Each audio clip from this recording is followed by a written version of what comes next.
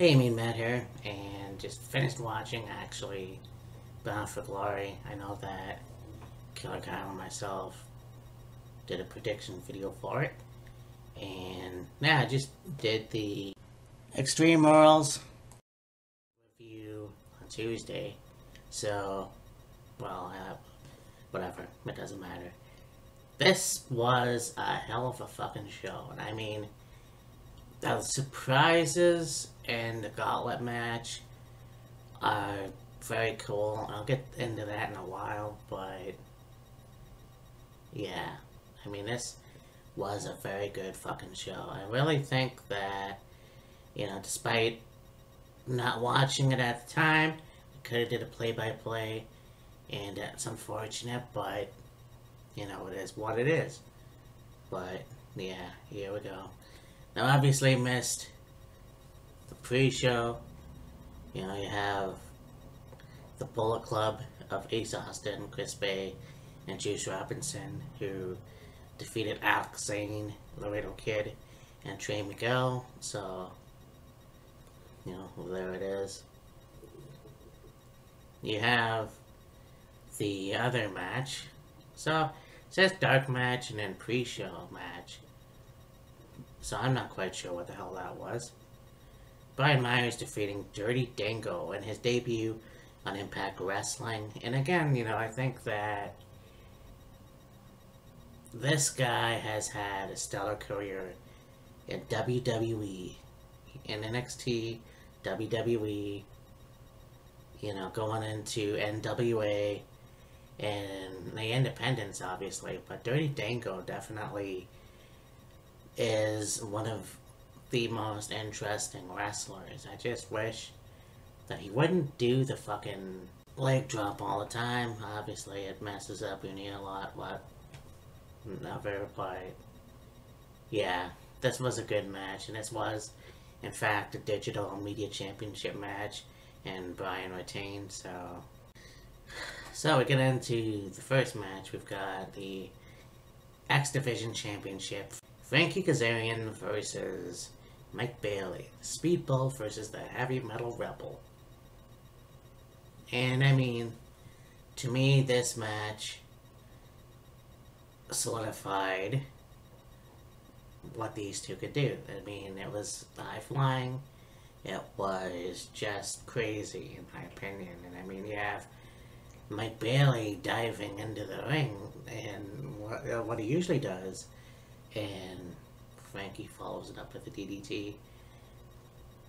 We have just craziness all around, and I mean, we didn't know what was going to happen. He was in a runner from Frankie, and basically, yeah, a submission.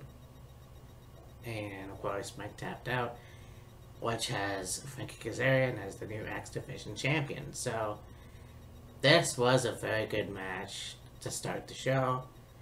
And yeah, also, first of many matches, and we'll see who else changes hands. It won't be the first one, I'll guarantee you that.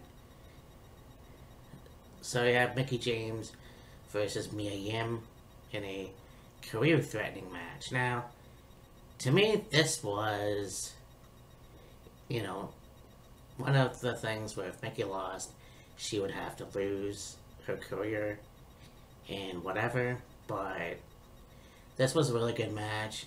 There's a hint that Mia Yim will go back to WWE.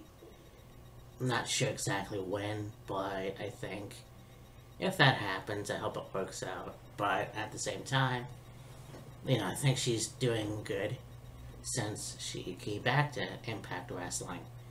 This was a really good match too, and of course, Mickie wins, but then it just kind of can't wait to see what else she can do, or if there's going to be other matches.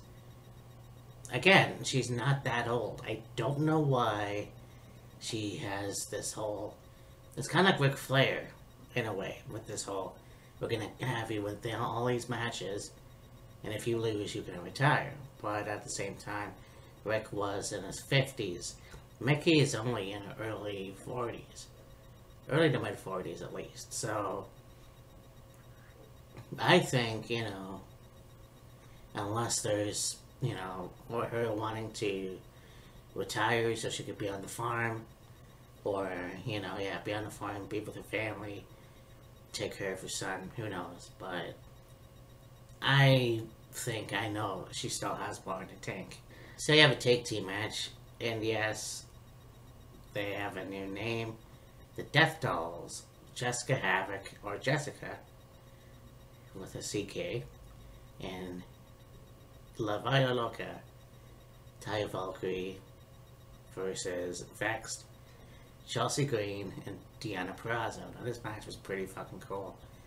And I mean, both these teams are very impressive. And again, it was another who was going to win, And like I said, with the first match, it wouldn't be the only title change. And of course, the Death Dolls ended up winning the Knockouts Tag Team Championships. But, again, there's that rumor, Chelsea Green might be going back to WWE. And I think that it would be a good idea because you have a lot of unfinished business. And I think when she got injured and let go, it was trying a bad time. And I didn't feel like she had a fair shake in WWE, which is unfortunate. I mean, with Matt Cardona, at least he spent like a few years in WWE. It's the same with Brian Myers. They both spent a long time in WWE. Now, I mean, Brian didn't get no championships besides the Tag Team Championships, but Matt was the U.S. champion and then, the Intercontinental champion. So, yeah, it's gonna be interesting to see what happens with that. But I mean, Chelsea and WWE, again, I won't say that's a bad thing. I think that's gonna be fucking amazing. So Impact World Tag Team Champions got the Kingdom versus Motor City Machine Guns. And I mean, so this was a good match. And you had Maria in their corner and everything. And, you had no idea how this was going to go. You honestly thought that the veterans were going to win. And I think there was a point where Mike kicked Maria from the outside. I could be wrong on that, but, it was, yeah, basically Matt who did the legs on the ropes to get the win and retain the titles. I don't know how the fuck the ref doesn't recognize that, but whatever.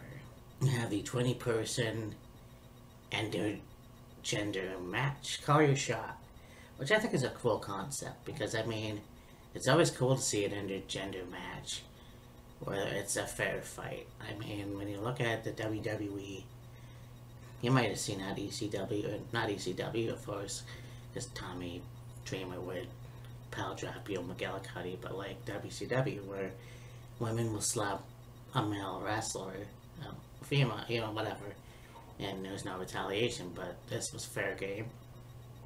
Which it's a sport, let's see what happens. And I mean, so you have Eric Young and Rich Swann, and I won't go through everything, but Joe Henry, Moose, Bully Ray, Rhino, and Tommy Dreamer both returned to Impact. I mean, you have Tasha Steelz, Johnny Swinger, fucking Steve Backlund, Matt Cardona, Moose, just to name a few. And I mean, this was pretty cool, and it was just one of those things where, yeah, you have Bully Ray win, and it's like, honestly don't know how to feel about that. Or because here's a guy that already had an Impact Championship run. I mean, it was like 10 years ago, but still. And it's kind of like, okay, so you want to do the young man's game, but he's 50 years old. It's like, kind of, they're all on that age range now, and the veterans and all of that shit. But I mean, it's just kind of too bad that we didn't see Rhino hit. God! God! God! But it was pretty cool to see Bully Ray back. And I mean, we'll, find out what happens in the near future with him. It's a shame that Brother Devon can't wrestle no more. And, Spike or Runt or whatever, he isn't really doing much. Whatever, so yeah, it'll be fun to see what happens with that. Would it be cool to see him as the champion again? Sure. I just don't think it'll last long, obviously. It's almost like, okay, what do we do now? Type thing. So at the Knockouts Women's Championship, we got Jordan Grace, who defeated Masha Slamovich, and this was pretty hard-hitting.